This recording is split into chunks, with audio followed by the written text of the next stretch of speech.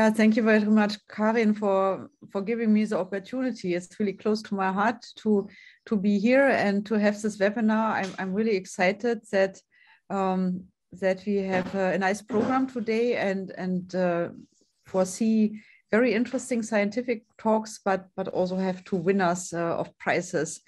And for all of us who are in neuroscience, the question, why, so to say, why certain factors act on the brain and how do they do it, and how they are related to function. This is an everyday work, of course. But when it comes to sex and gender differences, it is not so easy to, so to say, to understand this dimension of diversity.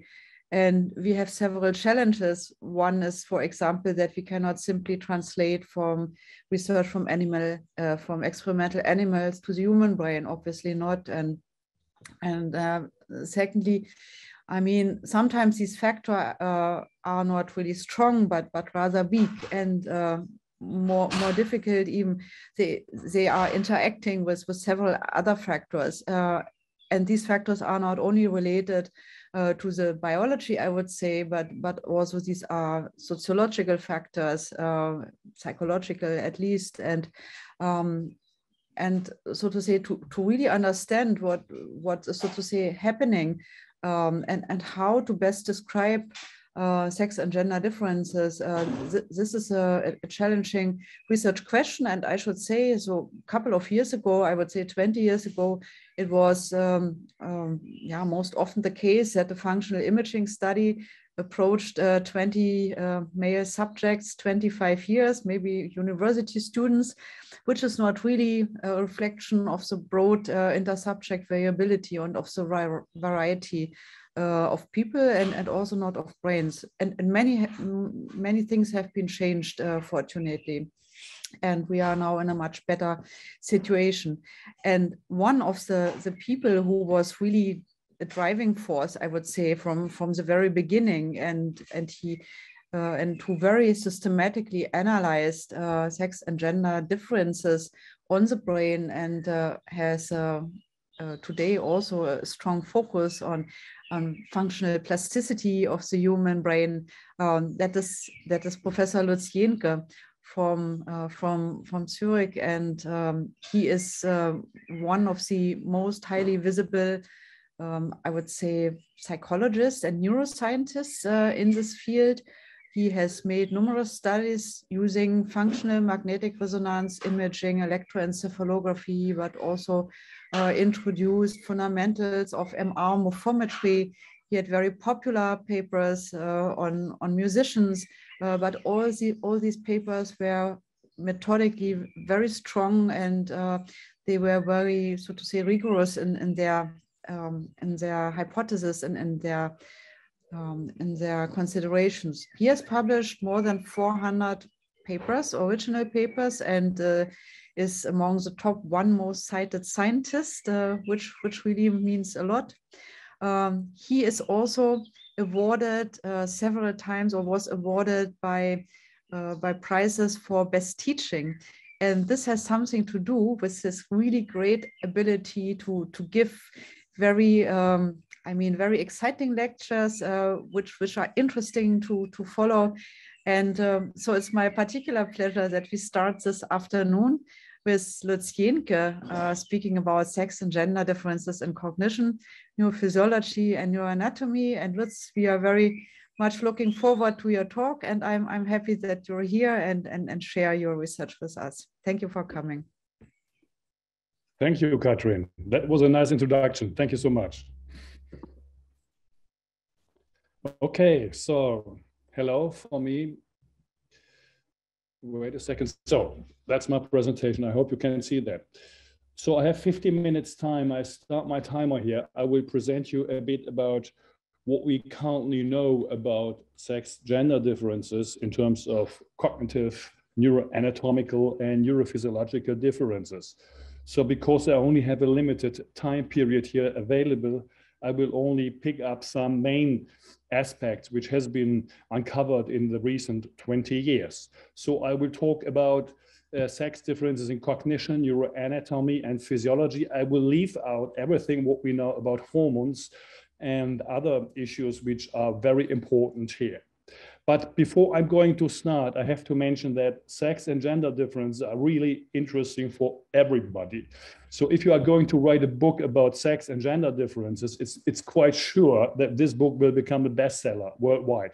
This is only an example of the many books which have been written about sex and gender differences. And all of them, what you see here, all of these books have become world bestsellers. The latest books are from Luann Brizendine. She has wrote a book about female brain and the male brain, and that was actually a world bestseller. As I mentioned before, I'm not going to talk too much about hormones. That would take approximately 10 to 15 minutes to give you an introduction, but we know actually that sex hormones are very important during maturation. They influence brain development. We know that. We know that from animal research. We also know that from human research. And they influence brain activation. I will come to that later on. And they also influence behavior, particularly during puberty. But most importantly, I'm going to talk about the sex differences in cognition. So this is a table which has originally been designed by Doreen Kimura. Doreen Kimura was one of the first neuropsychologists who has strongly worked on cognition in terms of sex differences. And these are some examples where men and women would differ particular. For example, you can see that men, for example, are supposed to be better in mental rotation tasks. They are supposed to be better in spatial processing. They are supposed to be better in general motor skills. Women, on the other hand, are thought to be better in perceptual speed. So they identify perception issues much quicker than males. They are better in perceptual comparison tasks. They are thought to be better in verbal fluency tasks.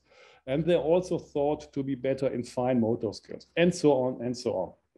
The point is, when you do a comprehensive meta-analysis of all studies which have been published trying to identify cognitive differences between the sexes, you have to use statistics like Cohen's d, this effect size, in order to compare the performance of men and women and to use this standardized difference measure. And one of the first who did that was Professor Haidt from Boston. She did that in 2005. And meanwhile, we have a couple of further meta-analyses. So I'm going to present you some findings of these meta-analyses, which provide some quite interesting results. Here you see in this complicated looking figure, something very easy to comprehend. On the abscissa, you can see the effect sizes, which is a normalized difference between the performance of men and women. On the left, you can see quite a lot of psychological functions. And I have marked some important functions in red, where you can see the effect sizes. You have to imagine an effect size of, let's say, larger than 0.8 is considered as being a large effect size. An effect size being smaller than 0.3 is considered to be more or less meaningless. What you see over here, you see large effect sizes where in functions where women outperform men. For example, that is something what we call openness to new experience. On the bottom, you see mental rotation, where men are thought to outperform women. And you can see here the effect size, which has been found in the many studies which have been published on that topic, that this effect size is approximately in the range of 0.7, which is approximately the same effect size what we found for openness to new aspects, where women are supposed to outperform men. In the middle, you can see multitasking. That is a task for many people. Lay people believe that women are better than men. You can see all the meta-analysis showed actually no statistical significant effect size in that matter. So what do these effect sizes mean? For example, look at these normal distributions. And I have designed these normal distributions in order to show what that means to have an effect size of 0.7 for example, here for openness to experience. If you have an effect size of 0.7, that means that the two distributions of the performances of the women and men strongly overlap. You can see here on the top, you can see the mean of the performances, which are making the peak of these normal distributions. And with an effect size of 0.7, and assuming that these performances are distributing normally, you can calculate a couple of additional statistics which are quite important. For example, with an effect size of 0.7, you have approximately 76% of women of the women group, which will be above the mean of the main group. Approximately 73% of the two groups, however, will overlap. So there is no difference between them. And there is a chance of approximately 69 or 70% that a person picked up randomly from one group, from the women group, for example, will have a higher score than a person picked up at random from the main group. What does that mean? So this is a quite large effect size. You get significant results, for example, even if you use only 20 or 30 subjects in each group. But although this is a quite large effect size, that means there is a high overlap.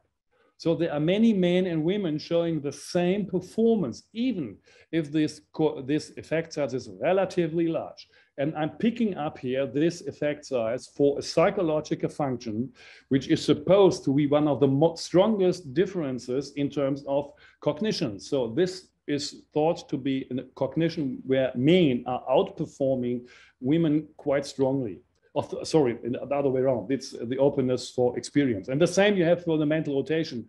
It's the other way around. This is a strong cognitive function where men are thought to outperform women. And here we have the same figure. We have the effect size of 0.7, and the same statistics pertain to that here. So even if you have this strong difference, we have quite a lot of subjects where we have a kind of overlap. So that means, on the other hand, that's quite difficult to make a prediction on an individual subject basis. You can't say, well, there's a strong difference, but you can't say, well, it's quite sure that women or men are better in this or that task. It's a statistical significant difference with I would say, no strong influence on the prediction of the individual behavior. And if you take all these psychological functions together, which have been studied so far in terms of trying to compare both sexes, then you can come to this mean effect size. The mean effect size across all psychological functions which have been studied so far and which have been published come to the conclusion that the mean effect size is 0.3. And you can imagine that this effect size is actually so small that it becomes meaningless for individual subjects. Well, that is actually the first take-home message which I am presenting here. Sex differences in cognition are small, relatively small, or even non-existent. And they are mostly exaggerated in scientific world due to different reasons. They are mostly exaggerated in the lay world, you know. Let's come to neuroanatomy. Well, you know, the issue of comparing the sexes with neuroanatomical measures had a quite long tradition. I have no time to present that here, but one of the main papers which have been cited quite frequently is a paper from the 70s of the last century, 1970, from a neuroanatomist whom Katrin well knows. It's the De La Coste-Utamsing group. And this group, they published a paper with 5 corpus callosum measures of men and 5 corpus callosum measures of females. And these were 10 measures taken, the 10 measures taken from post-mortem brains. And they made the claim that the female callosa would be larger at the splenium compared to the male. And based on this study with 10 subjects, many people believed, even in the layman press, they believed that women would have a larger corpus callosum, tying both hemispheres strongly together and making the female brain working entirely differently, more symmetric compared to the male brain. But meanwhile, the picture is a bit different. So there are thousands of people which have been studied, and we know that these anatomical differences are a bit more complicated. I'm showing you here data of our own data bank of more than 5,000 brains so far. And I'm presenting you here the effect sizes. So the standardized differences for different brain measures. FBV is forebrain volume. White matter is WM. ICV is intracranial volume. Gray matter is gray matter cortex. Then you have hippocampus volume, thalamus, amygdala, cerebellum, putamen, white matter of the cerebellum, caudatus, cerebral spinal fluid, corpus callosum, pallidum, accumbens, nucleus accumbens. Here you have the effect sizes. And when you compare men and women, you can see that men are outperforming, I would say, than outperforming women. So they have a bit larger volume measures compared to women. And here you can see the effect sizes. The largest effect size is for forebrain volume, summing up to an effect size of approximately 1.3. And you can see the smallest effect size you can find for the accumbens, which is approximately 0.1. So when you have a look at the basal ganglia, mostly the basal ganglia show up with small differences. And well, let's come back to our picture, which I have shown you before. If you use this picture in order to make a kind of pictorial presentation of the effect size, let's take the largest effect size, which we have found so far for forebrain volume. You can see these overlapping distributions.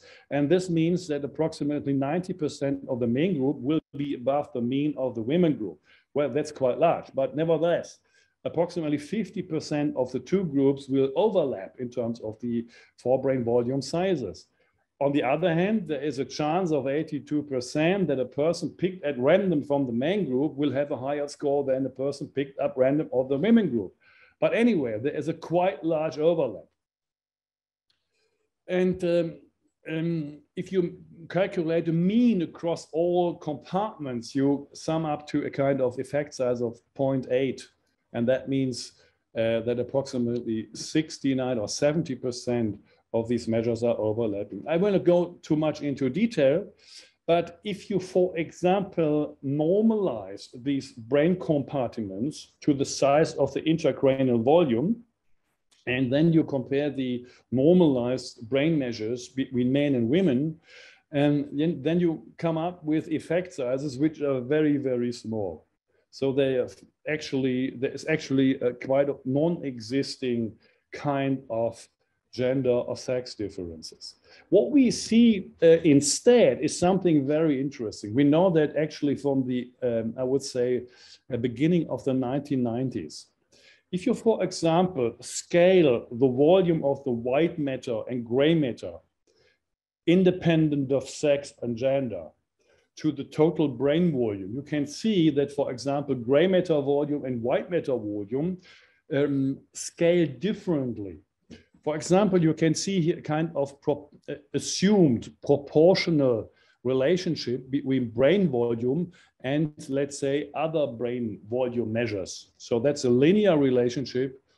And what we actually see in our data bank, we see that, for example, the volume of gray matter scales negatively in terms of the slope with brain volume. And white matter scales positively in terms of the slope with volume. That means the larger the brain becomes, the larger is the volume of the white matter. The smaller the brain is, smaller brains, they have actually the opposite.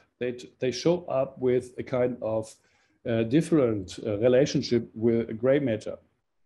So what does that mean? That does mean that the different sizes of the brain, total brain volume, are related to different scaling principles of the brain compartments.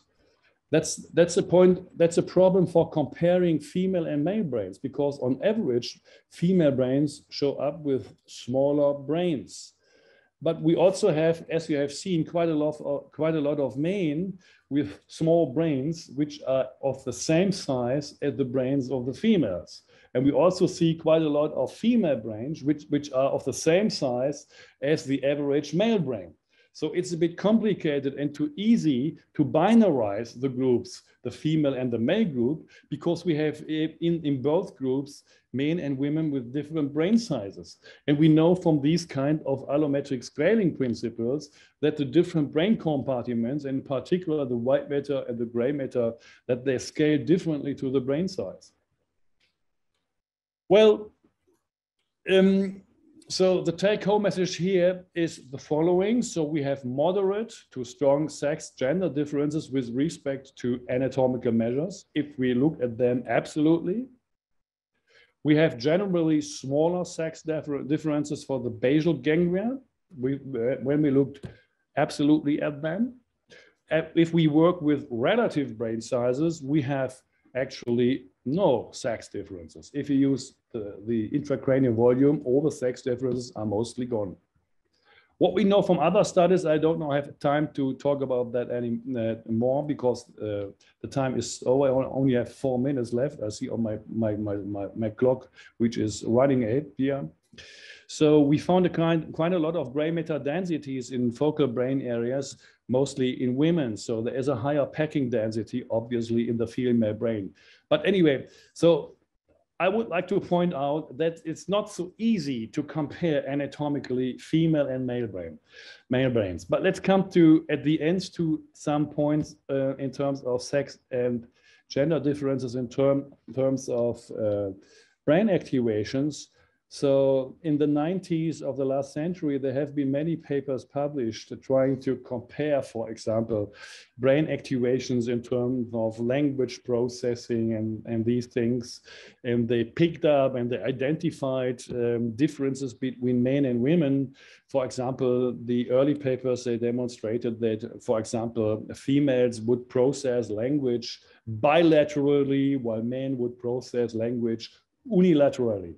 So, for example, this paper from the 1999 from Frost and Jeff Binder, they have worked with a quite large subject group. And when working with larger groups, they identified that there are no sex differences in terms of lateralization of brain activations when people have to process language functions. So the larger the samples become, the less are the differences in the gender and sex differences, which is quite interesting. And one of the reasons why we know that these large sample size studies do not demonstrate strong gender differences is related to hormonal influences. We know that in the former studies, the colleagues and the researchers picked up females who have been in different phases of their menstrual cycle. So the estrogen and the progesterone were differently concentrated in their blood due to their menstrual cycle phase. So, and we know actually that the estrogen concentration has a strong influence on brain activation. And the story is quite simple. The more estrogen you have available in the blood, the brain activation and the blood flow is more distributed in the brain. You have more activation. And we also know that, for example, progesterone, which is most frequently available in the second phase of the menstrual cycle, is a hormone which affects the communication between the both hemispheres. Obviously, it blocks the corpus callosum, so the information transfer between both hemispheres is inhibited the more progesterone you have.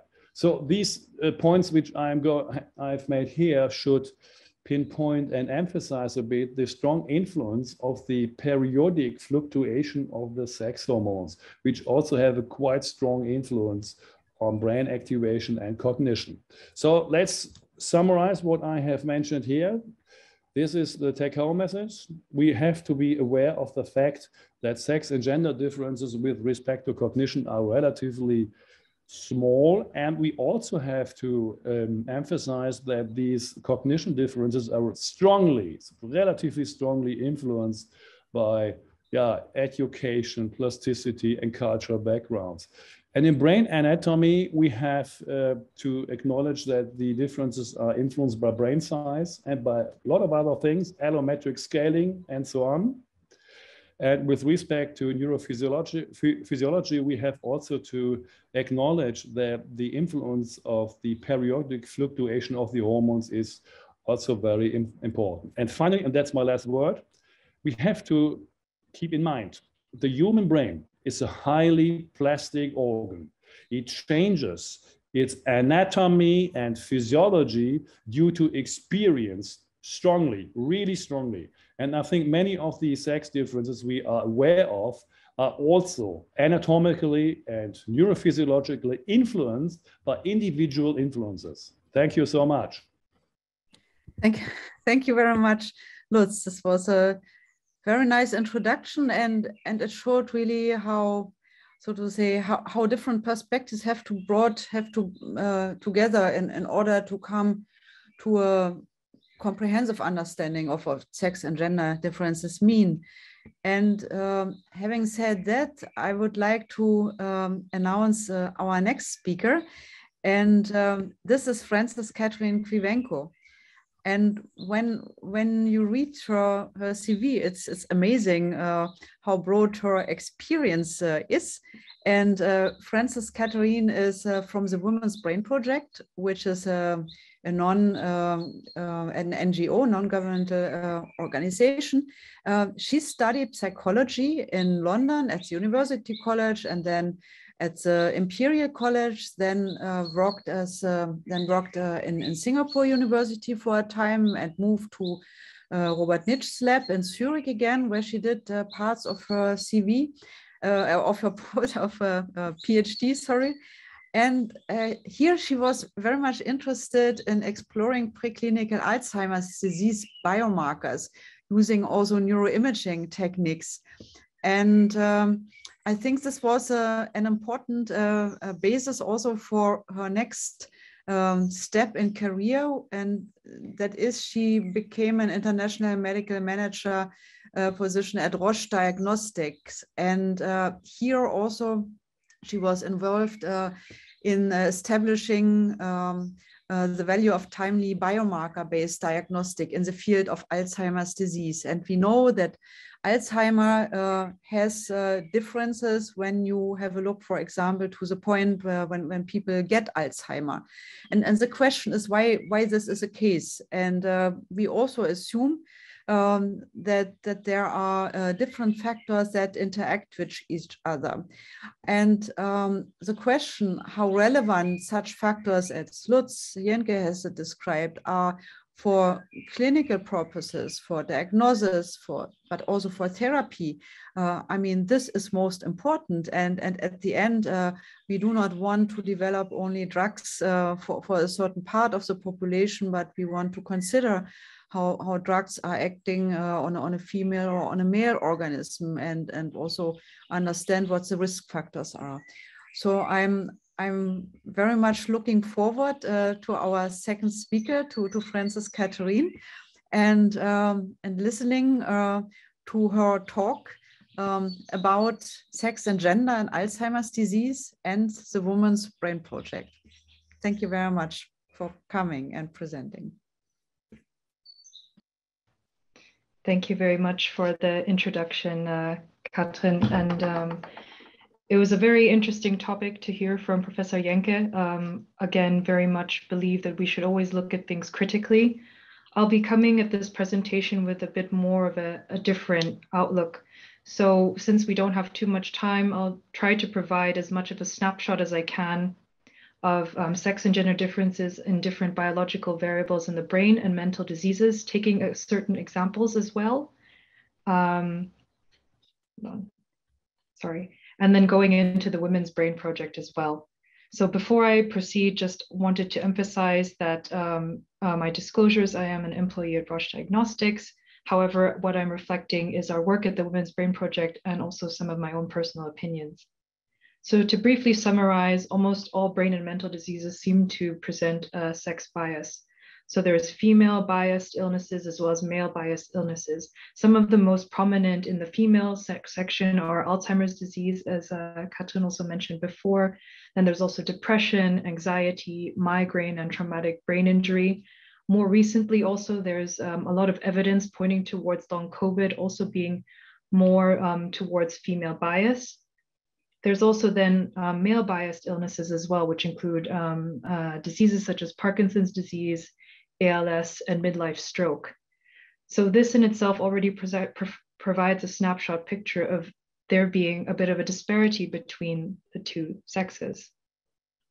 So, however, it's not just about the incidence and the prevalence of the different diseases, but there is also different points and milestones that would affect an individual that are affected by sex and gender. For example, risk factors for certain diseases. Some males or females are more prone to one or the other.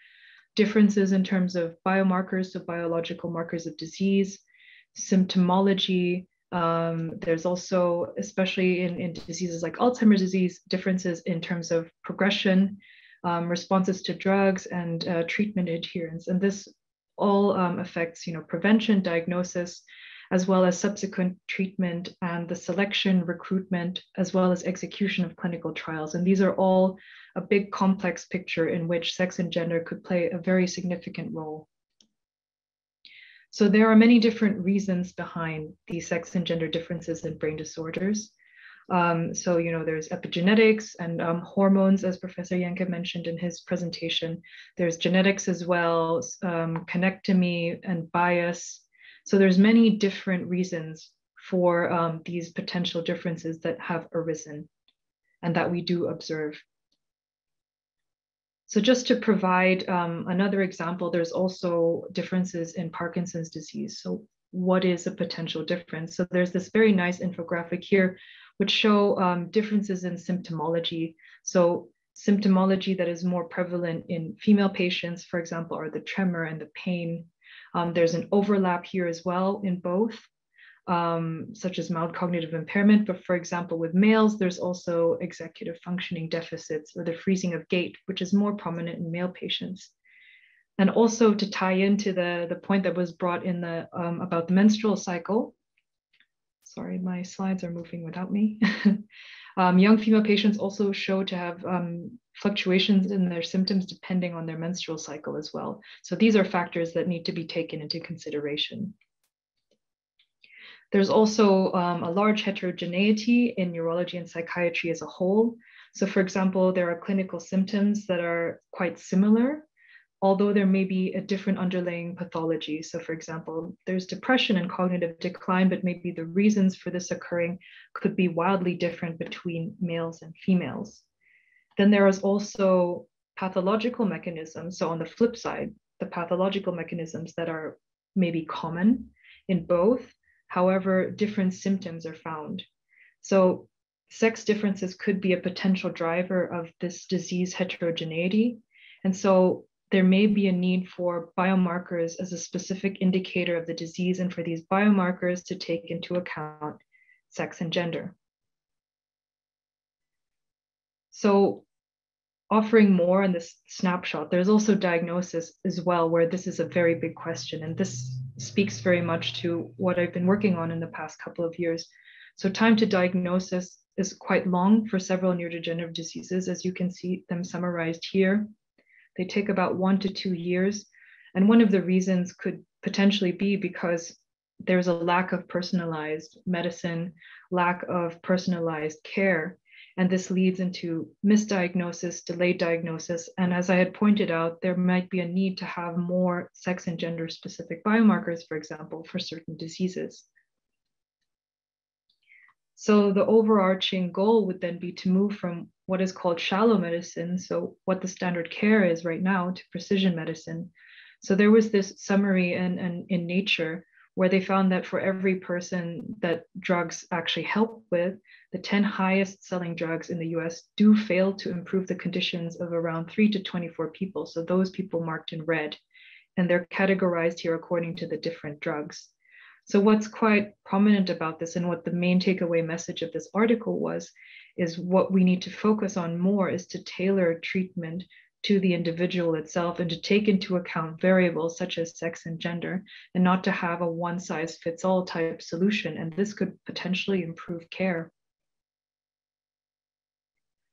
So, for example, we published a case study in Alzheimer's disease in the WAM report. So this was the Women's Brain Project, where they investigated it under the sex and gender lens.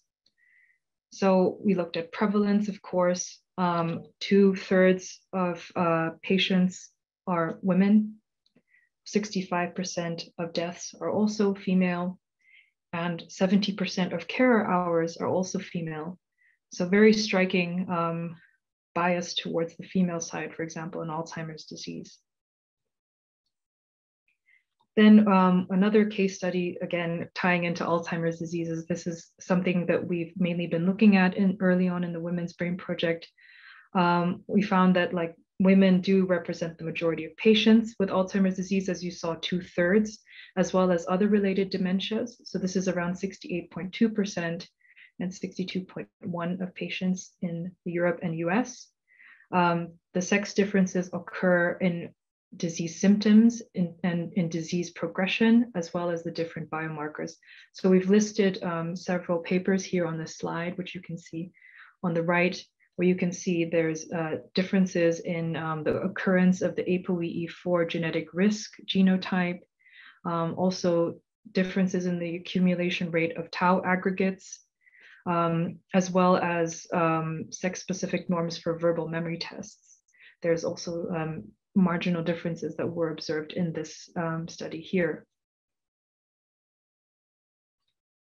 So also just to direct another publication where we've summarized all of this in a bit more detail is a publication done with Carla Abdelnour in Barcelona, where we published sex and gender differences in Alzheimer's disease in a book. I would invite you to check this out, especially since we don't have too much time to delve into the many different studies here.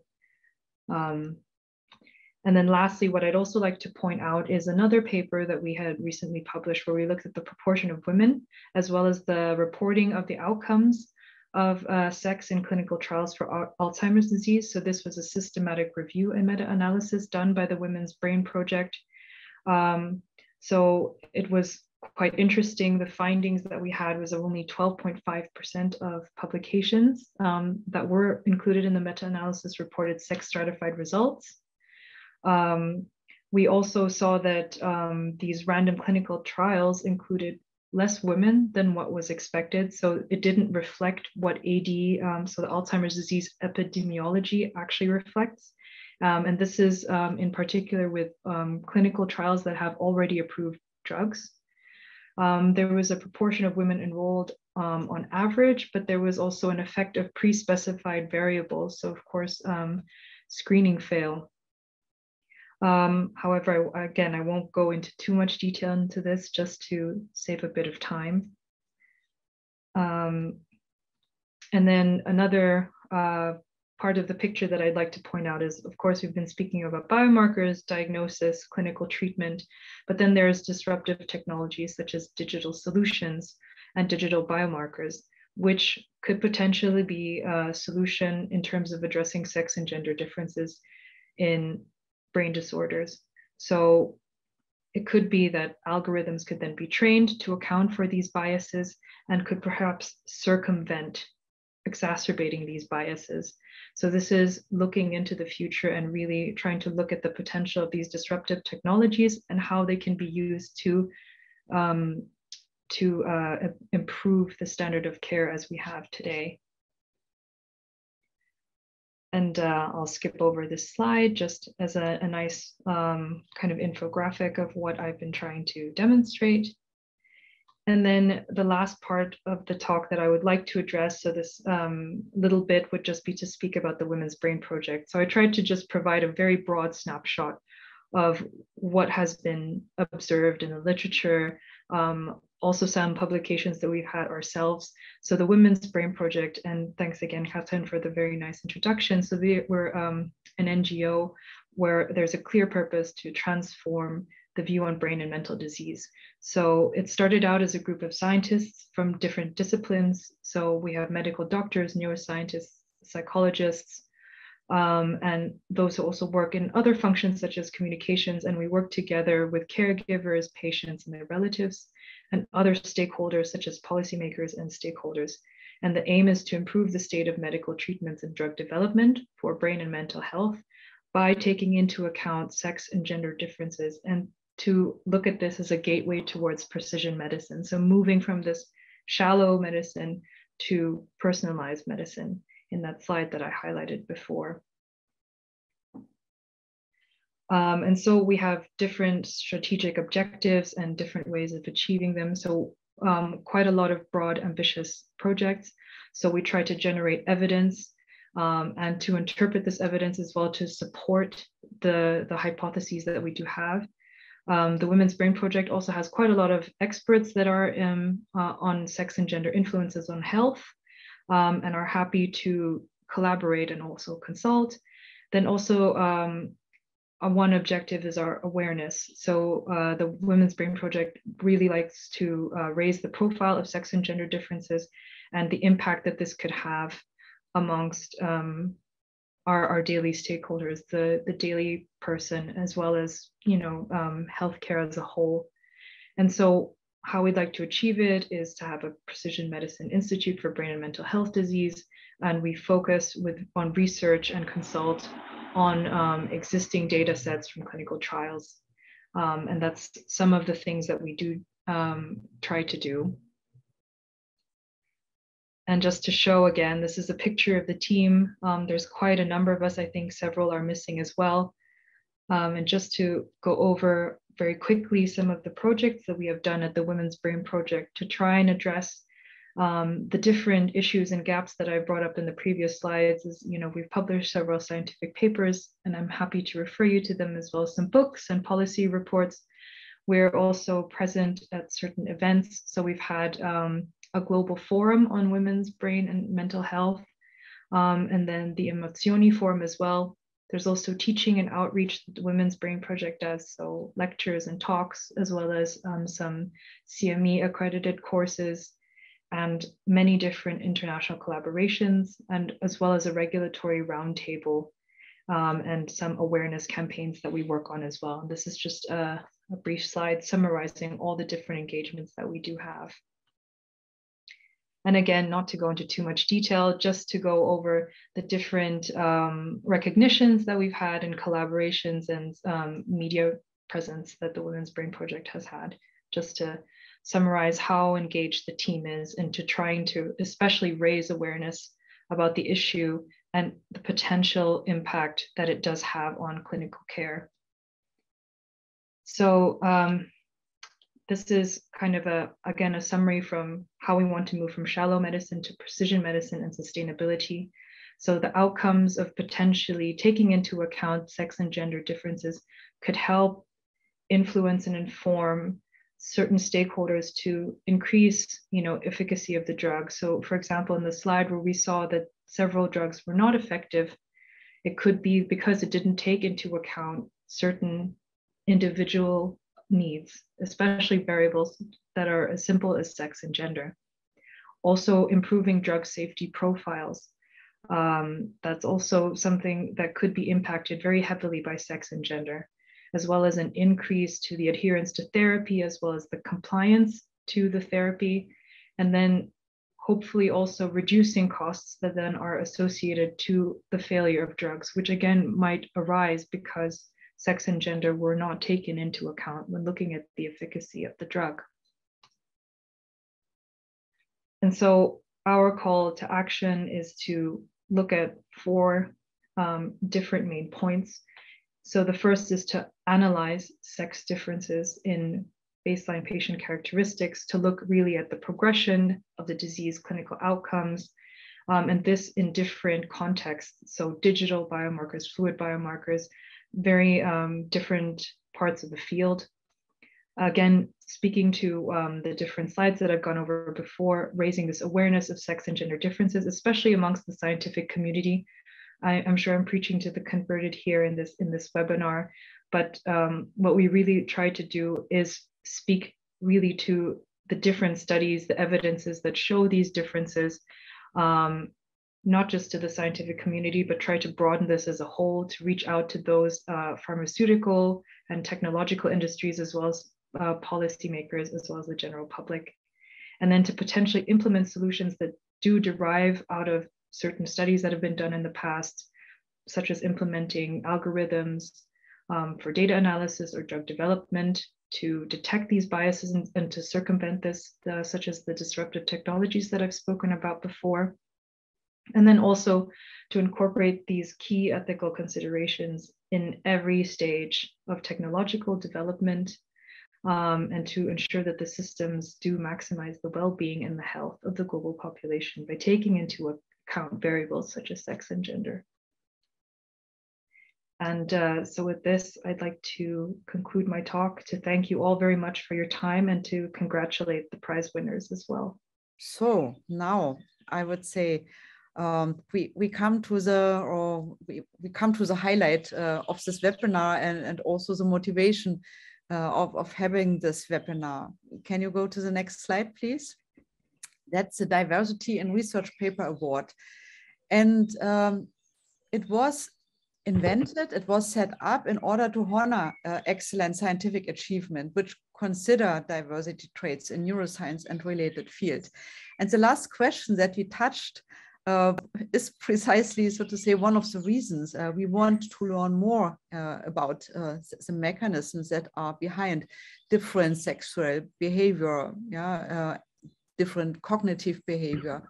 And we wanted to encourage everybody in the Human Brain Project and also in the European and US and in other communities to address this research question with scientific tools. And then to highlight two papers that did it in a particular impressive way. So can you go to the next slide, please? Who is we? And in the Human Brain Project, we have a Diversity and Equal Opportunity Committee, and you have met earlier Karin Grasenik, who really initiated this work and this committee. But you see here that there are many more people involved in this activity, and in particular Andrea Alonso Allende and Benjamin Wyers. They are chairing this the Diversity and Equal Opportunities Committee, and there are many scientists from all disciplines, from all levels of career, I would say, who are contributing. And you have here an overview of who is behind this, this Diversity and Equal Opportunity Committee. Next, please. And when we started these discussions about the prize, one of the first steps was, of course, to identify criteria that help us to estimate what are the best papers and who are the winners. And the criteria are listed here. So we wanted to have the paper open access. We had to look to theory and methods, and this was weighted with 50%. Then the question was how interdisciplinary this approach is, because the original assumption was that such question like sex and gender, it cannot be restricted to one discipline. It is probably necessary a collaboration coming from people coming from different disciplines, and there's an overall quality. So this is what we agreed at the very beginning. Next, please. And then, so to say, two winners have been selected, and it's my real pleasure now to come to the first winner, which is Sanne Peters. She has been recognized for her outstanding contribution to diversity research with a paper published by her and colleagues with the title Sex Differences in the Association Between Major Risk Factors and the Risk of Stroke in the UK Biobank Cohort Study. And this is, so to say, also a physical paper that we will hand over to her, but we see it here now. And it's a work, it's a scientific study that is really based on a very large number of subjects. The UK Biobank is really one of the most important cohort resources, including neuroimaging data, but also genetic data, behavioral data, and many, many others. So if you have not came across, have a look. I mean, this is really a great study where you can address your own research questions, and so did Sanne. So Sanne is from the George Institute for Global Health. She's the associate professor at this institute and a senior lecturer at the Faculty of Medicine, Imperial College London, but she also holds a joint appointment associate professor of the University Medical Center in Utrecht. She obtained her PhD in epidemiology from Utrecht University and worked as a postdoc there and at the University of Cambridge and the University of Oxford. And her research focuses on sex differences in the prevention, presentation, management, and outcomes of chronic diseases, mainly cardiovascular and diabetes.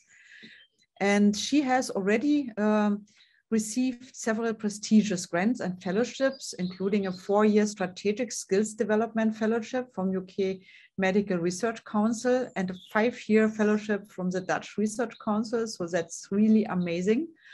And she is also the specialty chief editor for Sex and Gender Differences in Disease in the Frontiers in Global Women's Health journal.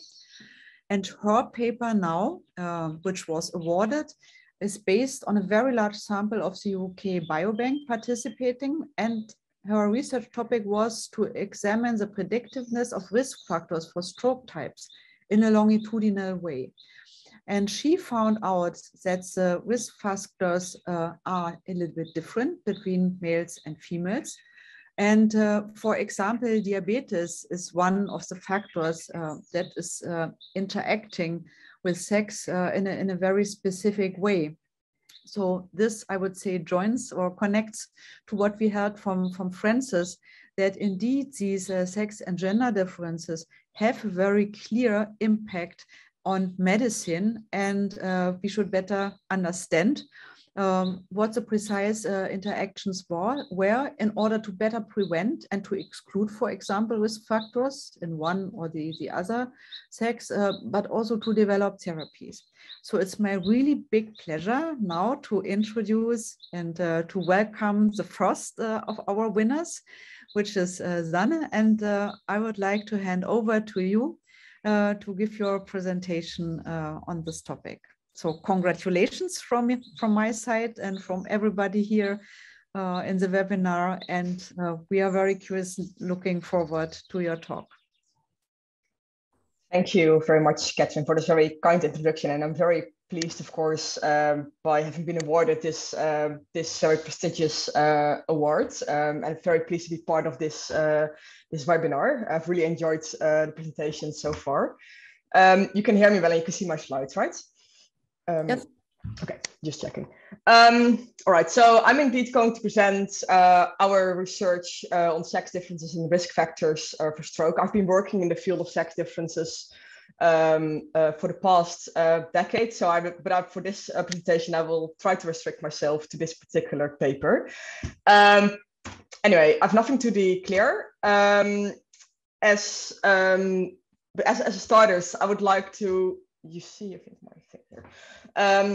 As a starters, I would like to start with known sex differences in the presentation of cardiovascular disease, because it's still often perceived that cardiovascular disease is a disease that mainly affects men. And while it is true that men on average tend to develop heart disease about 5 to 10 years earlier than women, women are more likely to get a stroke, which occurs slightly later in life. So in the figure on this slide, you see indeed that in the top panel, men start to develop CHD at a younger age, whereas women from the age of 70 years onwards have a much higher rate of stroke, and that's of course what I'm going to study in this particular paper. I've, together with my colleagues, have conducted a series of meta-analyses where we examined whether there were differences in the magnitude of the effect of risk factors for both stroke and heart disease. And even though the main risk factors for stroke and heart disease are well, essentially identical for women and men, the magnitude of the effect is different for some risk factors. And Katrin already said, indeed, that there's quite strong evidence that the magnitude of the effect of diabetes on the risk of both heart disease and stroke is stronger in women as compared with men. And that is also what you see on this slide. Even though diabetes is a risk factor for heart disease and stroke in both women and men, the magnitude of that effect is stronger in women as compared with men for both heart disease and for stroke, particularly when you look at type 1 diabetes, but also for type 2 diabetes.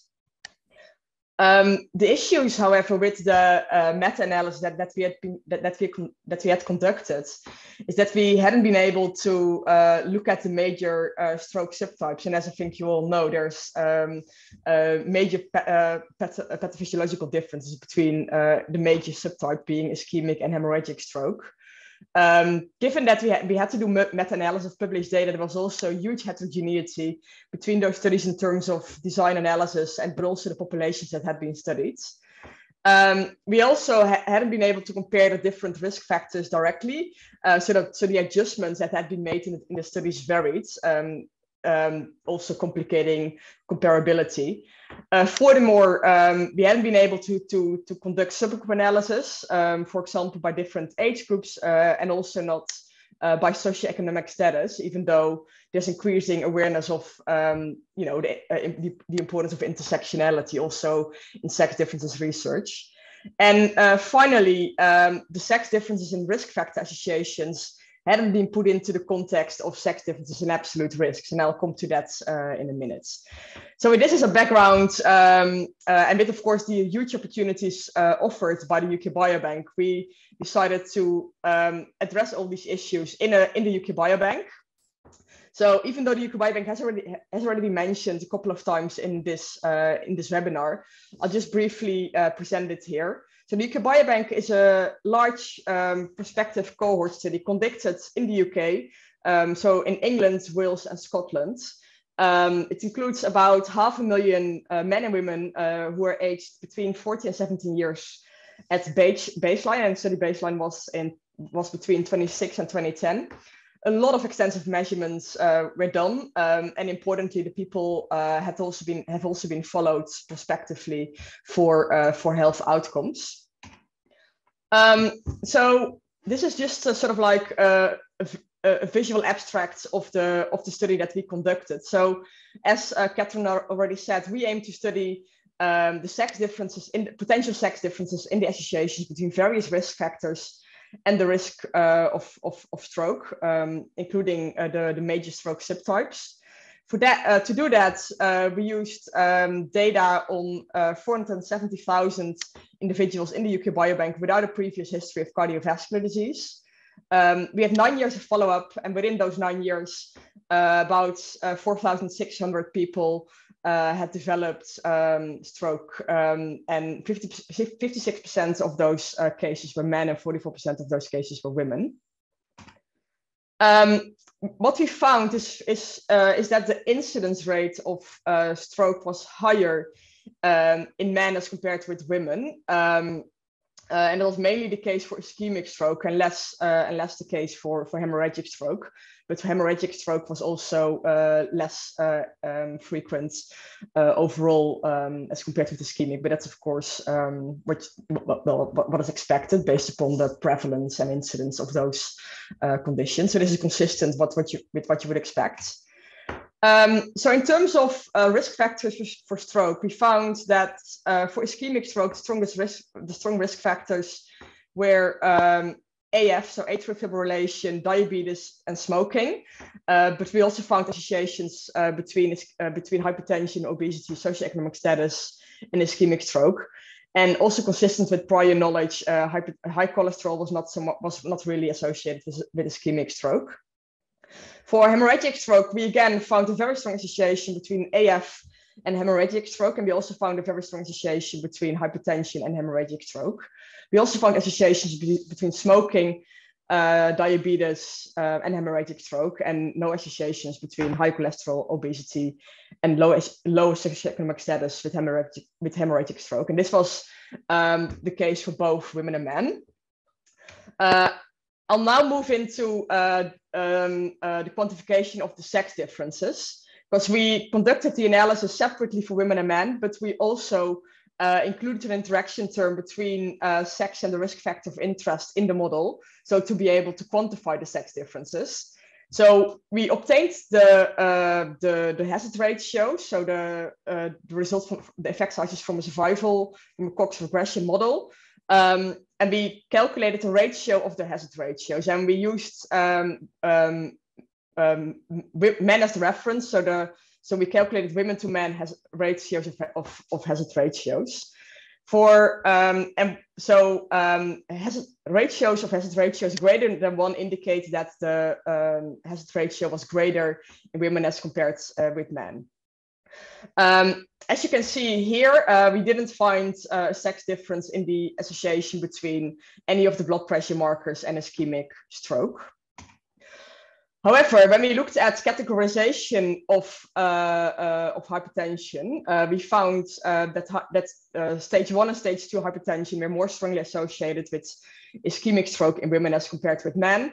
And we also found evidence towards a greater association for hemorrhagic stroke in women as compared with men. For smoking, we didn't find evidence for differences in the association between smoking and either of the stroke subtypes. We, however, found that obesity was associated more strongly with the risk of ischemic stroke in women as compared to men. So you can interpret this as that the risk of ischemic stroke associated with obesity was 36% greater in women as compared with men. For atrial fibrillation, we found that women with AF were much more strongly affected by hemorrhagic stroke as compared with men with AF as compared to those without AF. So the hazard ratio for hemorrhagic stroke associated with AF was much stronger in women as compared with men.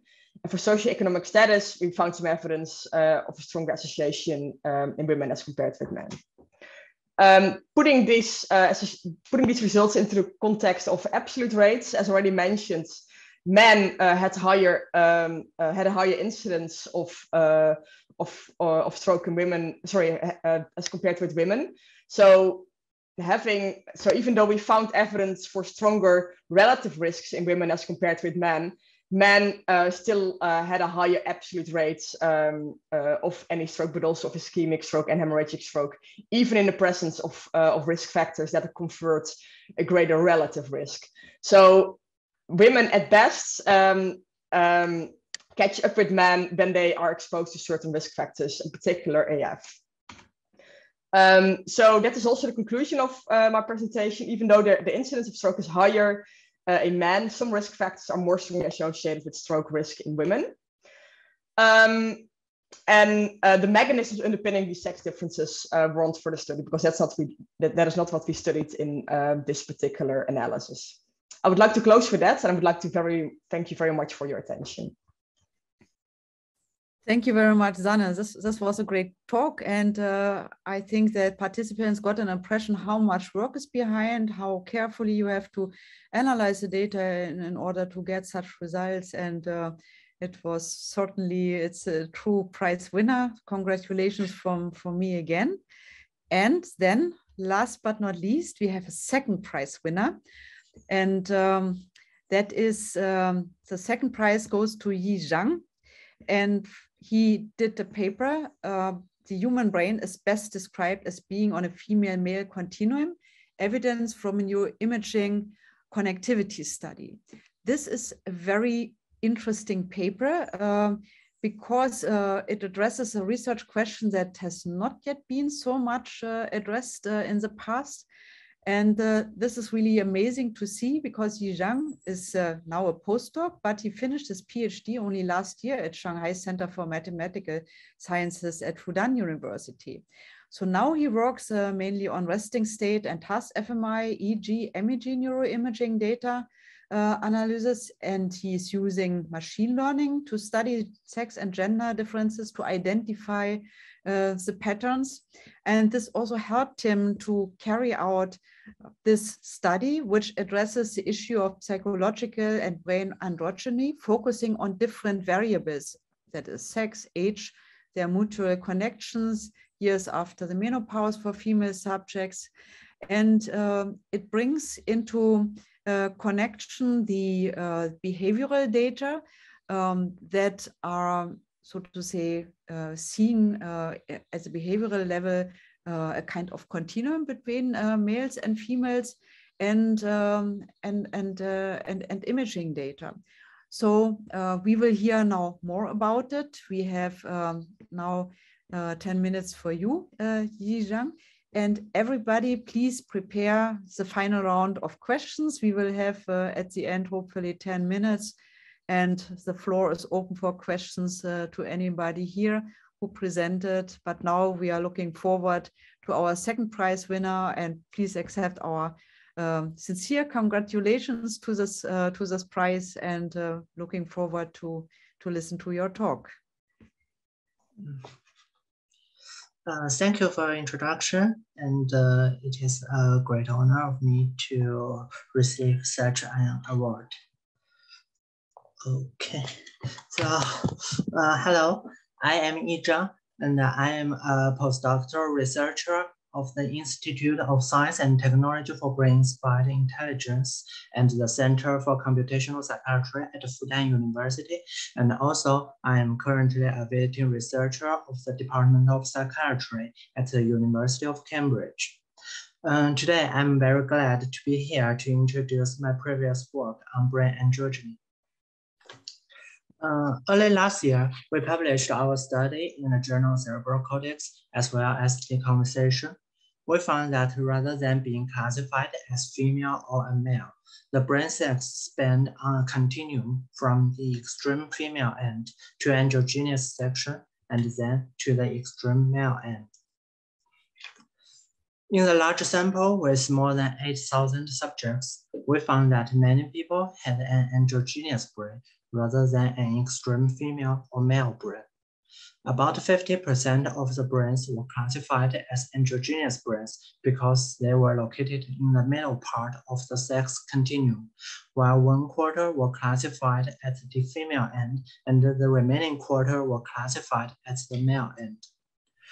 We also discovered that individuals with androgynous brains had better mental health, especially fewer internalizing symptoms, including lower anxiety and withdrawing behavior. Our study was carried out on functional magnetic resonance imaging, which is abbreviated as fMRI. The signal of oxygenated blood flow, which we called the Bolt signal, was measured to reflect the neuronal activity. Higher signal indicates higher activity. In our study, we analyzed the whole brain, which was parcellated into around 100 brain regions. Here is the Bolt signal of 2 brain regions as an example. The angular gyrus located in the posterior part of the brain, while the inferior orbitofrontal cortex located in the anterior part of the brain. The Bolt signal fluctuated over time in those brain regions. As we can see from those figures, the activity of those 2 different regions had some degree of synchronism, which means they often rise or drop at the same time. We use the so-called correlation coefficient to measure such degree of synchronism. Here, the angular gyrus and the inferior orbitofrontal cortex had a correlation coefficient of 0.57, indicating a medium degree of synchrony between those 2 regions. Calculating each pair of the functional connectivity between brain regions, we could finally derive the functional connectivity network, that is the matrix here, which was used in our classifications. The angular gyrus and the inferior orbitofrontal cortex both belong to a specific brain network called the default mode network, as highlighted here. In our study, When classifying the brain functional network into a female or a male group, we found that the default mode network contributed most to the classification accuracy. The default mode network was also involved in many psychiatric disorders, such as depression, anxiety, and especially the internalizing symptoms, such as ruminations. We used an AI machine learning algorithm to construct the sex continuum. The brain functional network of a total of more than 8,000 participants were used as the input of the model one by one. Here, we put the brain functional network of the first subject into our model.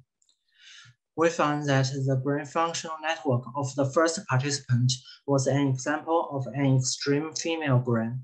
The brain functional network of this participant was 85% like a female brain, while 15% like a male brain. So the brain sex of this subject located in the extreme female end of the continuum. Similarly, we use the second subject as an input. And we found that the second participant had an extreme male brain, which was 11% like a female brain, while 89% like a male brain. So the brain sex of this participant located in the extreme male end of the continuum. Repeating that process for all 8,119 subjects, we could have the sex continuum for each of those subjects. Here, the last participant had an androgynous brain, which was 48% like a female brain, while 52% like a male brain. The brain sex of this participant located in the androgynous section of the continuum. After analyzing over 8,100 brain functional networks, we found that about half of the brains were classified as androgynous, while the other 2/4 were classified as the female or male end of the continuum.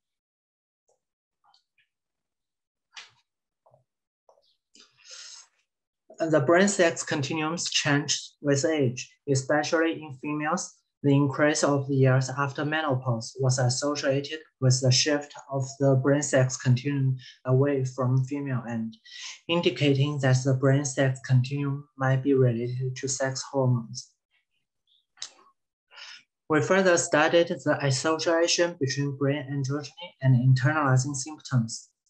Internalizing symptoms are inner-directed and are always associated with anxiety, withdrawal, and many other depression-related behaviors.